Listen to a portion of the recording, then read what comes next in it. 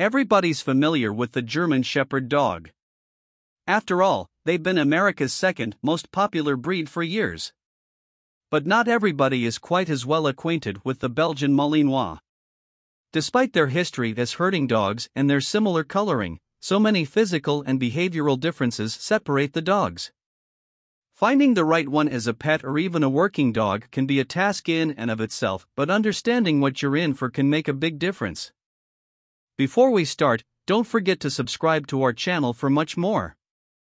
Both the Malinois and German Shepherd are members of the herding group and can trace their origins to livestock herding dogs. As their names imply, the Belgian Malinois was developed in Belgium and the German Shepherd in Germany. The German Shepherd weighs 65 to 90 pounds for males and 50 to 70 pounds for females. The Belgian Malinois, on the other hand, weighs in at 40 to 80 pounds. Both breeds are similar in height, between 22 and 26 inches tall. While the Belgian Malinois is more blonde or fawn in their coloring, they have a black mask with black ears.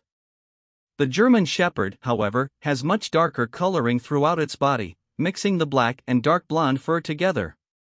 Sometimes, this breed has 3 or more colors in its coat. The bite force for the Malinois is 195 psi. German Shepherd dogs are excellent guard dog breeds with a strong bite force of 238 psi. Malinois are good with other dogs when properly introduced or raised with them. German Shepherds are generally good with other dogs.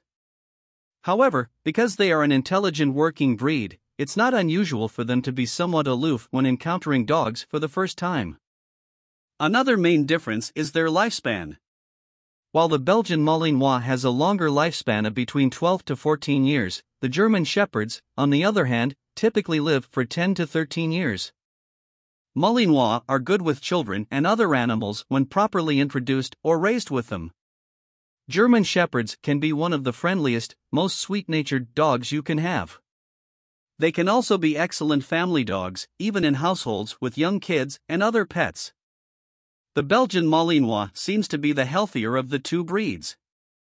While German Shepherds have a long life expectancy for a large breed dog, they are prone to several health problems such as degenerative myelopathy and hip and elbow dysplasia, cancers, and diabetes.